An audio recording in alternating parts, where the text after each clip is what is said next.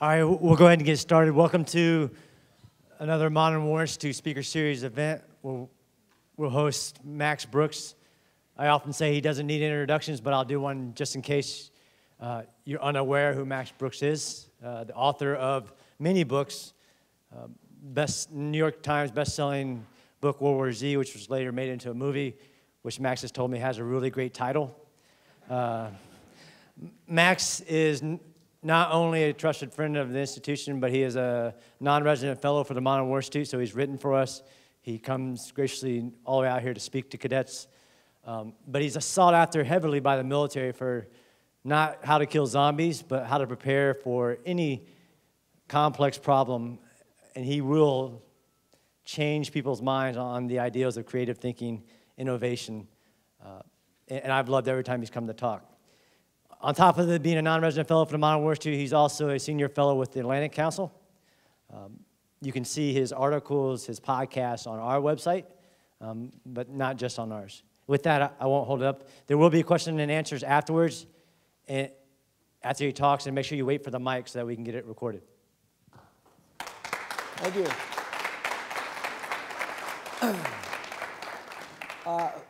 For starters, who here has heard me talk last time? Who's here at my last one?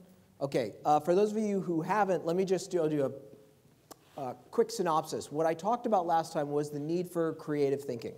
And that is critical in the world we're living in right now because things are changing at light speed. And when you get commissioned and when you find yourself in a situation, what we call now a situation other than war.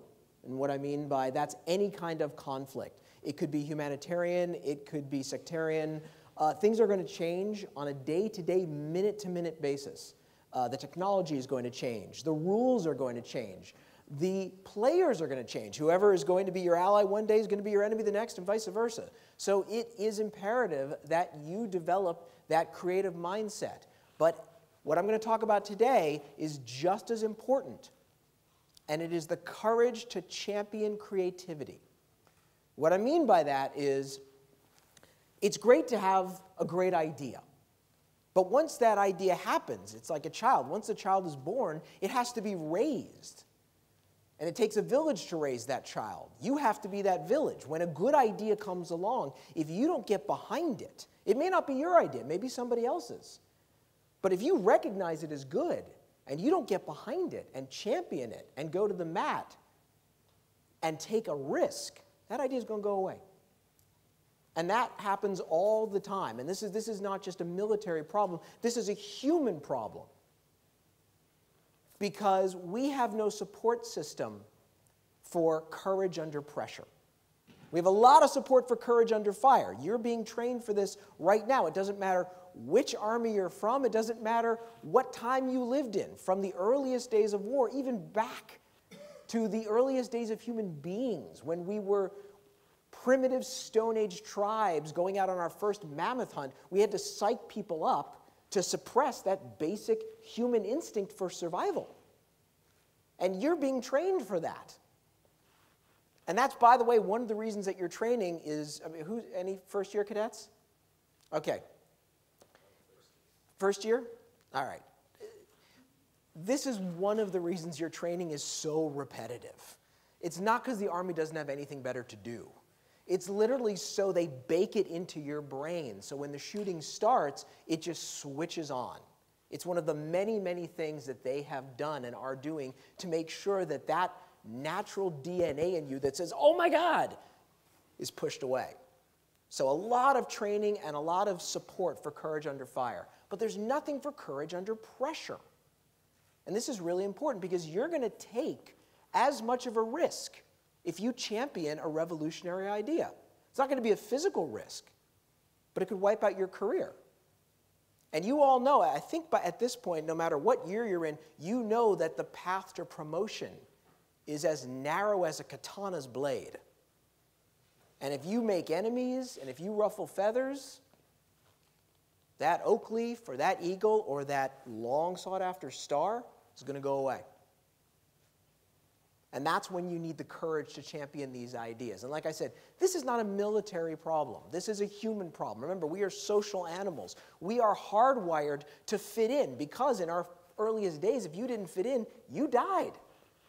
If you were an outlier, if you always spoke your mind, eventually your Stone Age tribe would be like, listen, we're going to go move the camp. You stay here. And then you would die. So it's in our DNA to fit in. And it breeds cowardice in our species. And if you guys want to see a nest of the most vile, conformist, spineless cowards in creation, come over to Hollywood. There's a whole class of them. They're called creative executives. And it's their job literally to say no to good ideas. Literally, they drive their Teslas up in their $1,000 jeans, and they sit there and they go like this. Mm-hmm. And they hear pitches from writers or directors about amazing movies, and they go, yeah, we don't see it. We don't see it. Now, in all fairness, some of them don't. We can excuse the morons, and there's about 50% of them. But I'd say 50% actually get it, but are too scared to stick their neck out, because if that movie goes down, they go down with it. But when they stand up for something, they cause a revolution. I don't know if you've heard of a TV show called The Sopranos. Now, let me just say this to all you young people. When I was your age, TV sucked. It was so dumb. It was either really cheesy sitcoms or it was boring procedurals. That's it. And then a guy named David Chase came around with his show called The Sopranos, and he pitched it to every network. And the cowards said, I don't know, no, we don't see it. We don't see it. A shrink and a gangster goes to a shrink, but it's not hilariously funny, like Analyze This. It's sort of funny, but it's serious, but it's dark, but it's also really intelligent. We don't see it. One scrappy little network took a chance on it, and they called it The Sopranos, and it changed television. It set a bar that had never been there before, and that's why we get Breaking Bad and The Wire and all these amazing good shows, to, which our British counterparts are like, have you finally caught up with us? Yes, we finally caught up with you. Because that's what you get in my world, in the entertainment world, when you champion creativity. This is what you get in your world. This is the M1 carbine, one of the greatest weapons ever made. My father carried it in World War II. 8 million of these have been produced. 60 countries have carried them. They've been through 12 wars. 6 countries today still use them, including Israel and South Korea. 2 countries, by the way, who have their pick of weapons, and they only pick the best. And this weapon was invented by a bootlegger in prison serving a 30-year sentence for murder. His name was David Marshall Williams. And he was a backcountry guy from North Carolina, and he was brilliant, but he wasn't educated, and he got involved in moonshining. And the sheriff and his deputies showed up, and they got in a gunfight, and he shot and killed one of those deputies. And he went to prison. And in prison, he invented the blowback chamber for this weapon. And he's not the hero of the story. The hero of the story is the warden. The warden who, on one of his late-night rounds, saw Williams scribbling on a piece of cardboard, which was weird because Williams had never written a letter home, and that's all convicts did. And he said, "Convict, what are you doing?" And he said, "Well, I have this idea for a gun that uses the energy of an expended shell to eject the shell and load another one. So it's not automatic, it's semi-automatic. So every time you pull the trigger, you get another round." Now, this is a murderer who shot somebody inventing a gun in prison. Nobody would have faulted the warden if he'd have been like, "Oh, you got out your mind, 30 days in the hole." Because, we all saw Shawshank. That's how wardens are supposed to be. How can you be so obtuse? He was not obtuse. He was acute. He was so acute, he said to Williams, "I want you to finish that schematic, and when you're done, I'm going to let you build a prototype with your bare hands in the machine shop using nothing but scrap metal, supervised by prison guards and myself. And he let that happen. And halfway through the construction, the prison board found out. And they hauled him up. And they said, "What are you doing?" Because, if I haven't said this before, this was not liberal New York or California. This was North Carolina.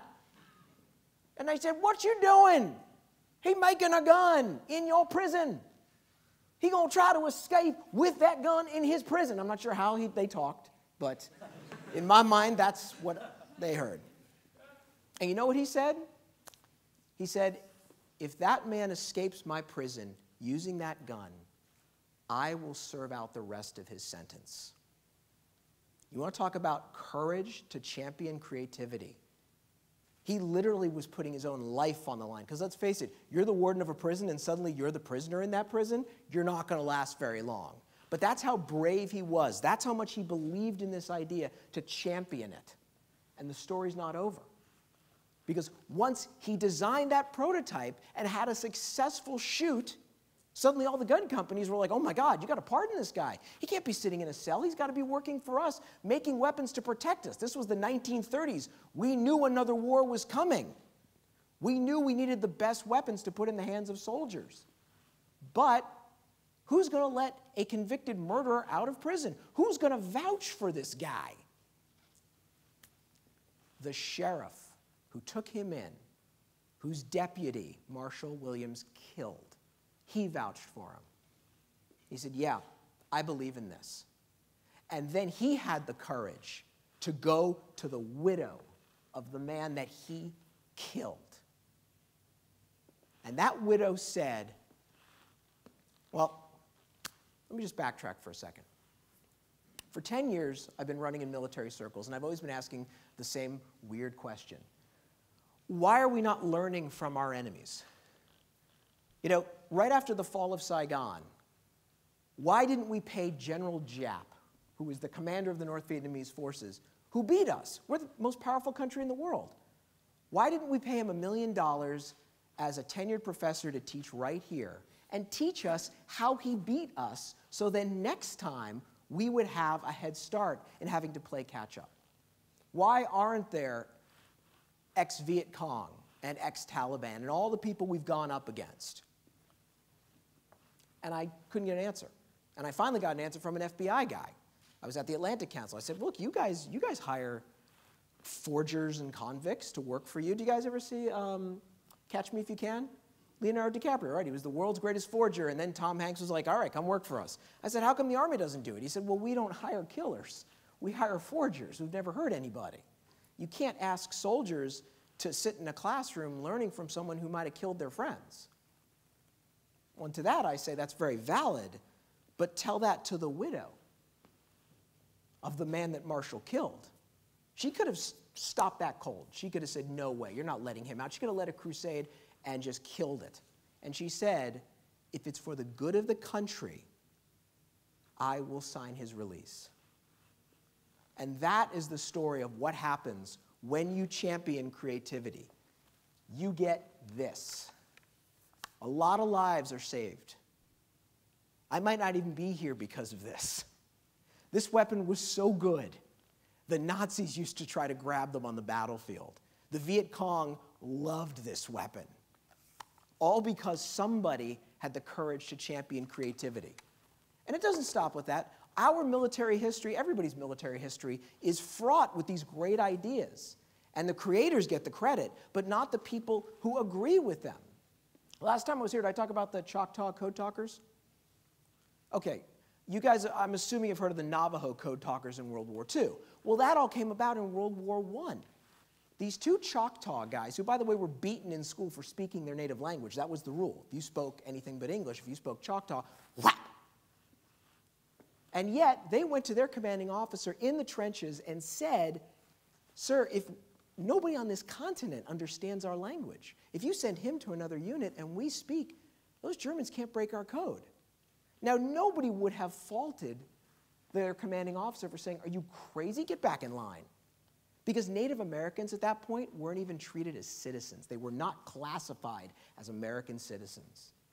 And so for a white officer to take that idea and say, "That's good, I'm going to go before the man and I'm going to fight for that," He could have been court-martialed for that, but he didn't. And we got a code-talking system that went all the way up through World War II. Even now, and this is a big one, women in combat. It took, and I know who I'm talking to here, it took the Marines. Yes, I know, look, I get it. It took the Marines to say, wait a minute, 50% of Afghanistan is women. We can't talk to them. We can't frisk them. We can't search their houses. We need women in combat. To have to take that idea and face their fellow Marines, and then when the Army grabbed it, to have to face their fellow soldiers. And that's a huge deal, ladies. Because let me tell you, I've written a lot of articles for the Modern War Institute, and I have never gotten the kind of pushback I got when I wrote an article, not about the future of women in combat, the history. I wrote this long history about women who've already served in different wars and what they have done, from our Civil War to our Revolution to what Ivan did. Oh my God. Women fighter pilots, women tank commanders. There's a woman sniper who had more confirmed kills than any American sniper in any war. So I wrote this article, and wow, you should have seen the comment section. I've had kinder comments on Amazon for some of my books. After Brad Pitt made a movie of it. So for those soldiers and Marines to take that idea and then to face their fellow soldiers and Marines and to champion it, knowing that they might be ostracized, knowing that they might be isolated, and knowing that that star may twinkle out, that took unbelievable amount of courage. That's what happens when you champion creativity. Here's what happens when you don't. I grew up in the shadow of Vietnam. I'm not a baby boomer, I'm a Gen Xer, so I grew up in the 80s. And I grew up in the shadow of this horrible war that tore our country apart and that killed far, far too many of my fellow Americans. And what I always heard in the narrative of the Vietnam War was, well, you're sending conventionally trained troops into a guerrilla warfare with improvised munitions and mines and booby traps and snipers and ambushes. They weren't trained for that. Oh, if there had only been a book, if someone had only thought of a training manual for the kind of war they were going to be facing. TM 31-210, Department of the Army Technical Manual, Improvised Munitions Handbook, 1969. TM 31-200-1, Unconventional Warfare Devices, Techniques, References, Department of the Army, 1966. Guerrilla Warfare and Special Forces, 1961. 3 years before the first Marines splashed ashore at Da Nang. 1961. All those ideas. But what about today? We can always say, well, that was a drafty army. You know, now we're leaner, we're meaner, we're professionals. We've been that way since the end of the Vietnam War. Things have changed, right? Can I see a show of hands of anyone who served in Iraq? Urban warfare, right? Were you guys trained for that? There was an urban warfare manual? Yeah, if only there had been. Combat in Hell, a consideration of constrained urban warfare, the Rand Corporation, 1996. These were all the lessons of Somalia that all of our guys had experienced in Mogadishu, right here. Was it perfect? No. But it could have been a start. But let's forget the past. Let's talk about the future. I do a lot of these military conferences. A lot of people with PhDs come in, you know, and the Army, God bless them, is very open to new ideas now. The Army is finally having, for your sake, the kind of nervous breakdown they should have had after the fall of Saigon. Now the Army wants new ideas, and they're flexible, and they want to hear more. And they're hearing from all these people trying to talk about operations that are going to be other than war. Like I said in the beginning, what's going to be an insurgency? What's going to be an environmental crisis? What's going to be food riots? What's going to be any time where there is violence, but it's not what we think of as a war? And everyone's acting like this is brand new. If only there had been a book. Department of Defense, United States Army, Report of the Senior Working Group on Military Operations Other Than War, 1994. And in this group, this is some of the things that they predicted. Disaster relief, humanitarian assistance, evacuation operations, civil disturbance, peacekeeping, mobile training teams, peace enforcement, counterterrorism, counterproliferation. And here's some of the technologies that they called for in 1994. And anybody who served in Iraq and Afghanistan will know what this means. Mine, booby trap, and explosive detection and neutralization. This is the kind of technology they wanted for the Army in 1994. Anti-mortar, light indirect fire capability. Extremities protection, anti-sniper system. Imagine how many lives that would have saved if our troops would have had that before Operation Iraqi Freedom. They also called for something else. Tactical detection of weapons of mass destruction. Would there have even been Operation Iraqi Freedom? And at the very bottom, they called for universal, long-life, lightweight power source. Before 9/11, before all these wars in the Middle East, they called for a technology system that would have freed us from petroleum. And this wasn't some hippy-dippy in Berkeley. This was the Army calling for this. All these good ideas. What happened? Now, obviously, it's a giant bureaucracy, as is everything else, as is any business, as is Hollywood, as is in any organization. So, chances are a lot of these just fell by the wayside. But what if somebody with the power to do something about it? What if someone with birds or stars read these, knew that they were good, and didn't want to make waves, and took a step back and let that idea die? Ladies and gentlemen, you can't let that happen anymore. The world is way too dangerous a place right now. From the time you first get commissioned to the time you get that star, you're going to have good ideas thrown at you. And they're going to come from fellow officers, enlisted personnel. They may not come from the Army. They might come from another service. They might even come from the Air Force. We have an Air Force guy here. They come up with good stuff every now and then. It may not even come from the military.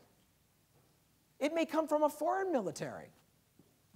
Britain, Japan, Spain, they have a military. They may come up with some amazing ideas. It may not come from any military on earth. It may come from a civilian group. It may come from Doctors Without Borders. Or it may even come from someone in our prisons. The point is, the ideas are there. The question is, are you going to have the courage to recognize and champion them? Thank you. I'm going to open up for questions.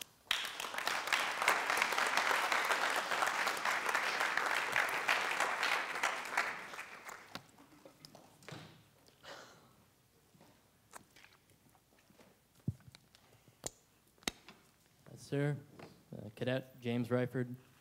My question is, World War Z is one of my favorite books, and reading it, I noticed a great deal of cultural awareness and a great deal of empathy to be able to enter into the minds of such a diverse cast of characters from all over the world.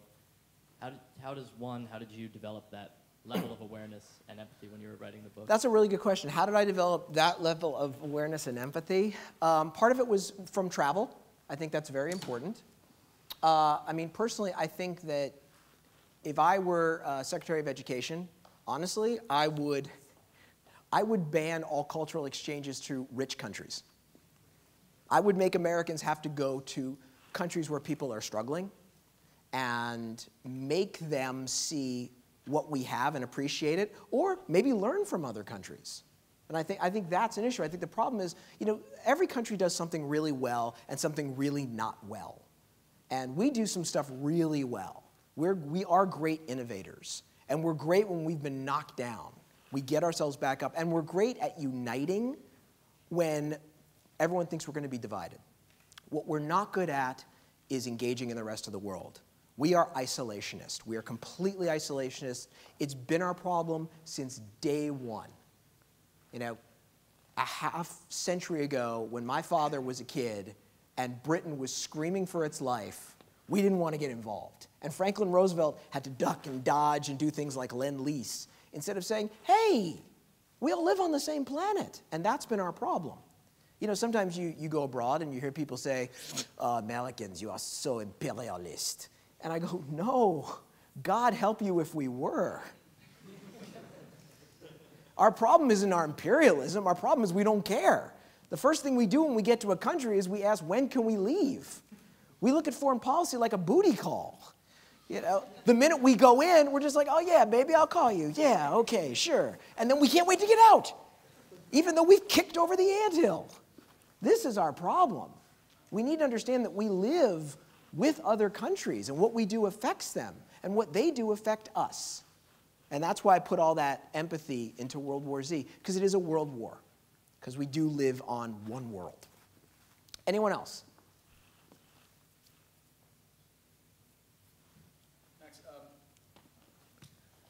For some of the cadets in this room who have taken military innovations, we take them every year to Google. And it's very interesting because Google, obviously very innovative and very a lot of creativity. Every week they have a kind of a bitch session essentially with Larry Page, and you can literally criticize him.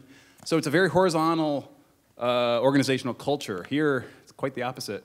I wonder how the hierarchy of the organization, you mentioned bureaucracies, but how do you instill discipline and have creativity at the same time? I mean, there's something in the, there's something here about you have to have people you can't just have that session, every week, and all order would break down. So I'm just wondering how you can generate creativity from the bottom up, but also maintain some kind of hierarchy. I think that it's not one or the other. It's a really good question. How do you stay disciplined? Because you guys need discipline. It can't just be a free-for-all. You have to have that. That is really important. Otherwise, you're not an army. Otherwise, that's a mob. You know, if you look at how Rome conquered the Western world, how did little tiny swarthy guys like me go up against giant Germans? We were disciplined and they weren't. And you need that. But then how do you think for yourselves? And then how do you push back? Well, the answer is it's not all or one. There needs to be, in an organization, a time and a place to do that. Like at Google, they have their bitch sessions, but they don't have it every day. You don't just have some random millennial with his man bun walking into the CEO of Google every day being like, hey, dude, this is lame. No, there's a time and a place. You know who are actually masters of this? And it's killing me to have to admit it because one of them's in the room. The British. Now, we all think of the British as these sort of stodgy, yes, no, here, this, and you, and we, and here. And that's how they are. That's what, see? Which you're descended from. Anyway, they do that in certain places and certain times, but because they had an empire, and an empire that wasn't always connected by telegraph, and before the telegraph, they had to have, as part of British doctrine, a lot of free thinking of their field commanders. Their field commanders needed to be able to think on the fly and to create and adapt and take the book and throw it away. And that's why when their empire was contracting, they were amazing at counterinsurgency. I mean, if you look at Malaya, what they were able to pull off with so few troops, because the American way is we need a surge, we just need more, we need more, more, more. They didn't have more. In the Mau Mau revolt in Kenya in the 50s, there was what, 80 of you guys in the whole country? And they won. And they have won consistently because they've had that amount of flexibility, because every field commander from lieutenant up till general didn't always have to phone London or Whitehall to get instructions. He went. And they did it. Now, we're not like that. We're very top down. And part of that is communications. Part of that is by the time we stepped onto the world stage after World War II, we had telephone, telegraph, airmail. We could micromanage our troops in the field.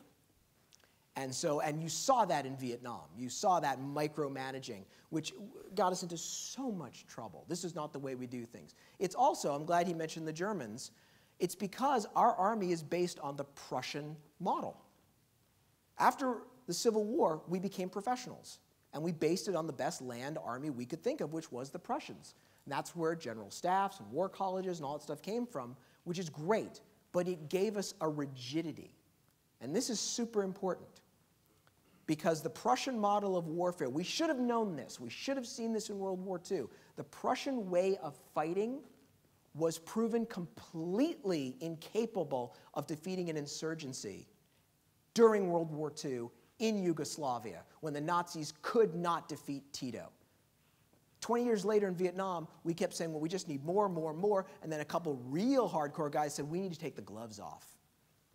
No more of this Mr. Nice Guy. We need to do whatever we have to do and spill as much blood as we have to spill to make them fear us. Doesn't work. Tito and his partisans proved that, because nobody had their gloves off more than the Nazis in Yugoslavia. But that rigid Prussian model did not work. So we can keep the same army that we've got, but we can then develop pockets and places where we can push back and we can be free thinkers and still retain the discipline and order that is our army. Anyone else?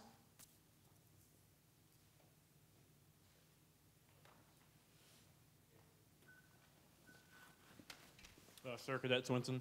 So you keep talking about Operation Overland War and how we use creativity in those. What if, in the unlikely event, we get involved in a global conflict? In World War Z, it's a global conflict. How would we apply like concepts of creativity to beat, say, China or Russia, unlikely as that may be, sir? No, I think that's a great question. I think that we are still going to have large-scale conflicts, but they're not the way we predicted. You could argue we're already at war with Russia. I mean, messing in someone's election, hacking, a cyber attack on our democratic process, that's not an act of war? To influence our politics that way?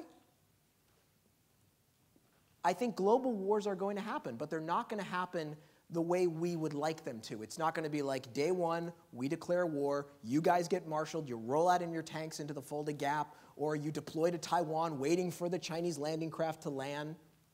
No, it's going to be big countries using little countries or using non-state actors to have their influence pushed back or pushed forth. And you see it now in Europe. Russia is moving into the Ukraine, and they're using force, but it's not Russian tanks. It's locals, and they're doing that. And yet, they're pushing their influence west. And now there's talk in us about abandoning NATO. Well, then if that happens, if we abandon NATO, they win the 1980s World War III that I grew up with. They'll win without firing a shot. So we have to be aware of that, which still means we have to have a show of force. You always need that. I mean, it was a few weeks ago when somebody tweeted about Taiwan. They sent their whole fleet, the Chinese, right through the Taiwan Strait. Just, we're here.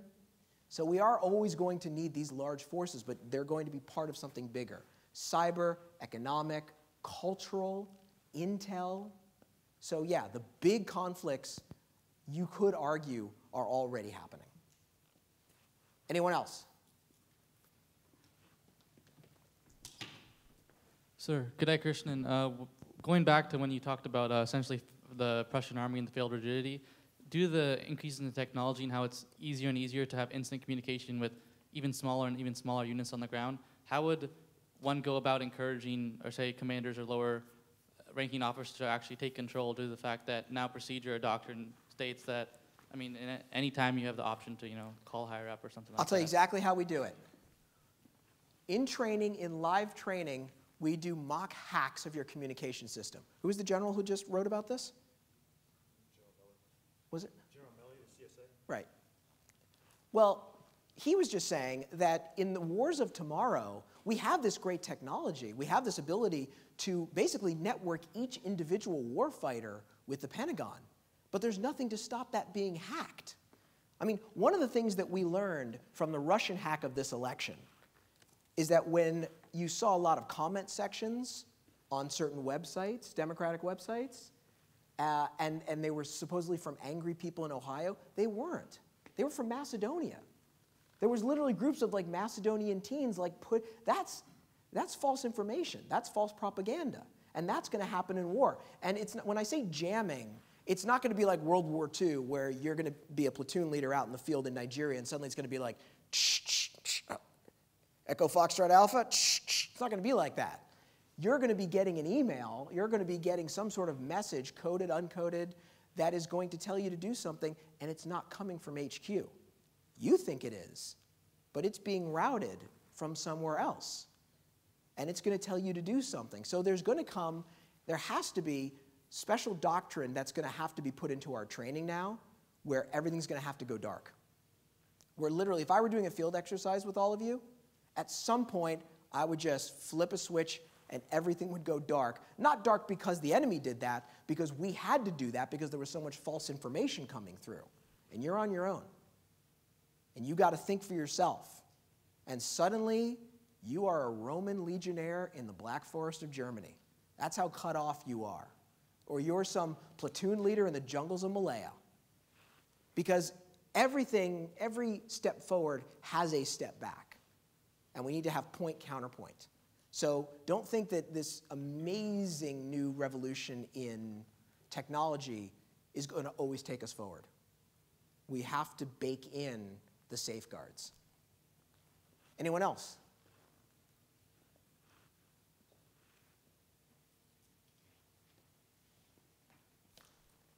Max, I know you've been sought after for major level exercises to discuss post-disaster, post-war, warfare. Almost like the 10th man, I know you're the guy that has, hey, did you think about this? As being around military, even strategists, even people paid to think, what are some of the things they often overlook? You know, it's funny. I think what I have found in all the military conferences I've been at and all the strategy sessions, it's not a lack of ideas anymore. All the ideas are there.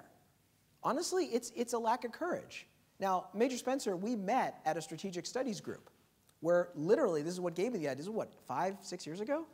It was a long time ago. You had little shiny bars then. I was speaking to a group of generals, and I was talking about, remember this? I was talking about how we need to take care of our veterans and what needs to happen, and when you talk to Congress, and when they ask you questions, I said, when you guys go up before Congress and they ask you the hard questions, you need to give them hard answers. And I remember one guy said, well, with all due respect, if we did that, that'd be the end of our careers. And I said to him, well, with all due respect, if your soldiers are willing to take a bullet, you need to take the heat. So I do think it's not so much a lack of ideas. They're there. It's a lack of speaking out and also a lack of rewarding for speaking out. You know, they give you a lot of medals. You look at Major Spencer. Nobody accuses him of being a wimp, okay? This all says, oh, that was dangerous, that was dangerous, that was dangerous, that was really dangerous. That's all physical courage. But there's not one medal on there for speaking his mind and possibly risking getting passed over for promotion. I think there needs to be a system that rewards that. Because I actually saw that happen to a colonel friend of mine. I won't say what command she was from, but they were doing an exercise, and she was in logistics, and she ran the numbers, and she said, if this were to really happen, we couldn't do it. The numbers don't add up. And she was told, it's fine, don't worry about it. But she was worried because American lives were at stake. And so she gave those figures to another command, and they ran it. And she said, like, am I wrong? Maybe I'm wrong. And they said, no, you're definitely right. But by putting it on record, she had embarrassed her boss. And nothing bad happened. You know, there was no court-martial or anything, nothing bad. But when she came time to be promoted to general, she got passed over. There's no reward for that. There's no reward for doing the right thing. for risking your career. Risking your life, yeah, and I do think there should be more incentives for risking your career if it saves lives. And I think that would be very, very beneficial. How much time we got? 5 minutes. All right, listen, does anyone have any more questions? Because I want to say one last thing. Anybody have anything else they want to ask? Nothing? Just, oh, yes, okay. So going off that, Sir Cadet Rosen, do you think that, Cadet Rosen, yes. do you think that the Army or the military as a whole is just generally too over-reliant on outsourcing to civilians or civilian think tanks in order to accomplish this level of thought you speak of, sir? No, I think the Army's doing a great job of reaching out to other ideas. Because when you're trained in a certain area, it may just not come to you. No, I think what the Army's doing is wonderful, reaching out to everybody. And this is wonderful. This is what should have happened after Vietnam. But after Vietnam, they said, oh, that was a one-off. We're going right back to our comfort zone and feeling good again. We're going back to tanks in West Germany. No, I think the Army now has the psychology of a freshman. And when you're a freshman, you're at your best. Because when you're a freshman, it's all open and you're ready to learn anything. And when you get to be a senior, you're like, yeah, all right. And that's what we wanted to feel like after Vietnam. Now the Army's like, we're open. We're open for business, which is great. Now they need to take the next step, find the good ideas, and fight for them. And that may not even be up the chain of command. That may be to Congress. That may be having, when Congress says, what do you need, having to say, Senator, I know this is expensive, and I know it's hard to ask the taxpayers for this, but this will protect their lives. This is more important. So I do think that the Army is definitely on the right track. They can just go farther. And I want to finish up because I don't know when I'm coming back, and I don't know how long this fellowship lasts. I don't know if it's just 1 year or what, if I get rotated out. So this may be my last chance. So listen, this is something I wanted to say for a while, and this is really important. Do you guys know why you study things other than war? Do you know why you study history, philosophy, economics, all the big stuff? I don't know if anyone's ever told you. But the real reason I think that you need to study this is to defeat someone like me.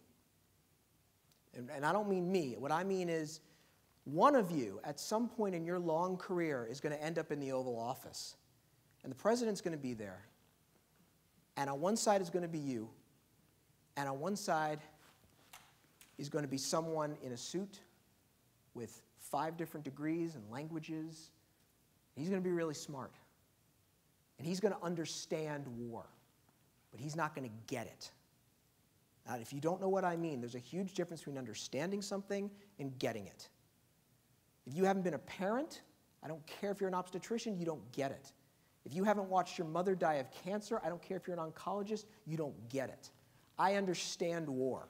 I've been studying it since I was a kid. I understand. But I've never been to war. I don't get it. You will. And you're going to stand on the other side of the commander-in-chief. And that man's going to make his argument. And it's going to be fraught with Thucydides and Milton Friedman. And he's going to make broad arguments for what he wants.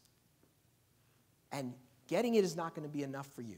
You're going to have to meet him on his battlefield. You're going to have to throw right back every paper that he quotes, every book he's read, every language that he speaks. Because he understands what war means, but you're going to get it. And that's going to be critical. Thank you. Thank you for having me.